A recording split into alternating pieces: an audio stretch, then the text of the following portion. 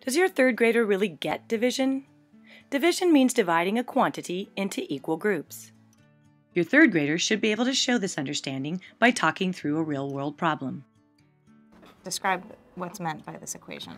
There are 12 fish and 4 tanks, and we need to know how many fish will be in each tank. Your third grader should be able to explain what each part of a division equation means in relation to a word problem. The number 12 means how many feet of ribbon she has. The number 30 means how many pieces she cut them into. And the number 4 means how long the feet is. They might use pictures or blocks to illustrate what the equation means. The 3 represents how many ribbons she needs, and the 4 represents the feet of the ribbon. So how do you know that your child's on track? Well, by the end of the year, third graders understand the meaning of division as dividing a number into equal groups.